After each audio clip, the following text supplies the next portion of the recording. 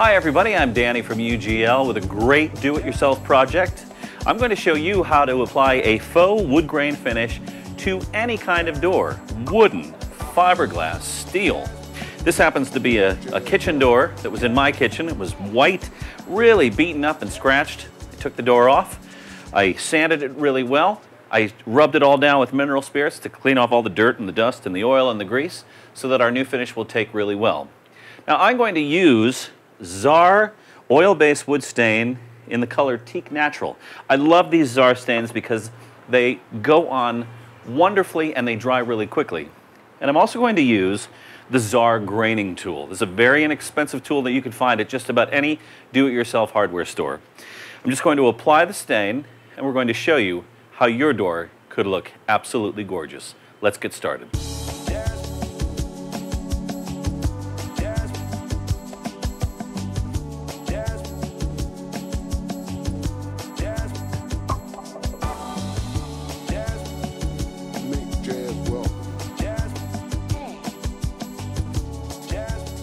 The first step is to apply a very thin coat of stain. Now I'm working on the inside panels of the door to the outside rails of the door. A very common mistake in doing this project is applying too much stain. So you really want to make sure that you have a nice light coat of stain. If it's too heavy, it doesn't really work so well. Work it into the corners really well. We're going to cover the whole panel with one light coat. Now don't worry about the corners of the panel just yet, because I'm going to show you how to work on those if we get a little too much stain built up in there.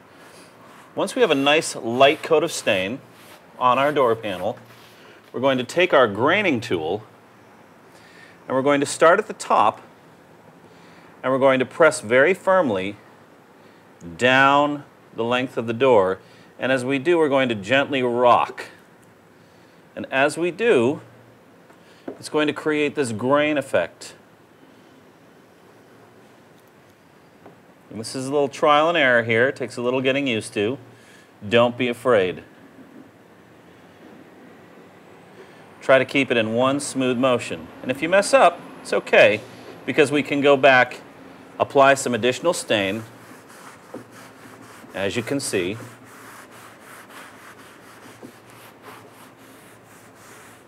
And we'll do the process all over again.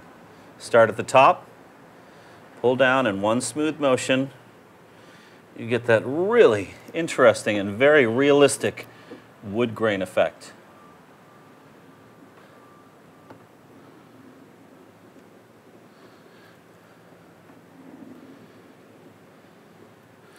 Now, for the outside of the frame, we're going to take an old dry brush. We're just going to work the stain in the best that we can there, just to pull it, kind of make a bit of our own handmade look wood grain effect. And as you can see, the effect is very interesting.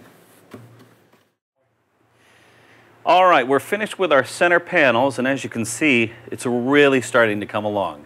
The next step is to do the rails inside. Those are these long pieces on the inside of the door, and we're going to save the outside rails for last.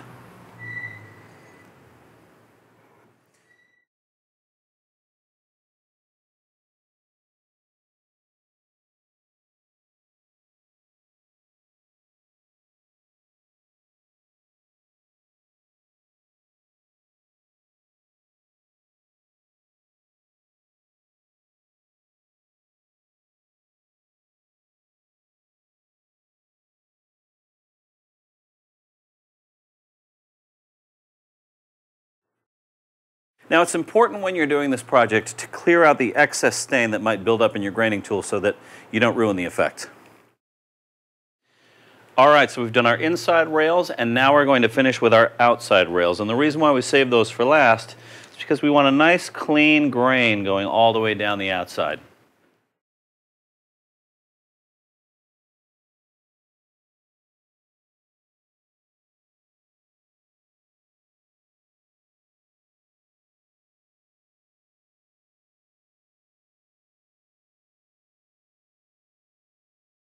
All right, so that's the first step of doing this project.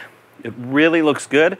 We've got 2 more steps. We're going to apply another coat of stain after this dries, and then a clear coat, and you'll be amazed at how this looks. Now, it's important to remember, all of your materials that you use to do your staining, you have to dispose of correctly. Put them in a sealed container, brushes, rags, put them all inside, add some water, make sure they're wet,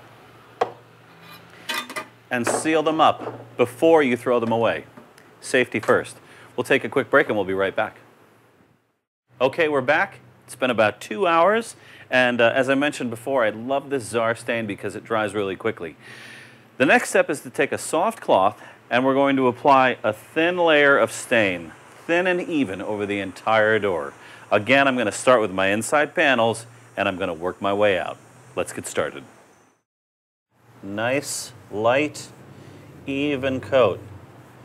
And as you can see, our grain, our wonderful grain pattern, shines right through the stain and gives us that great wood grain effect.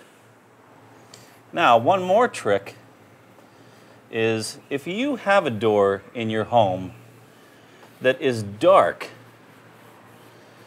just give it a coat of white paint or a very light color, a white primer. Could be just about any kind of primer to go over the door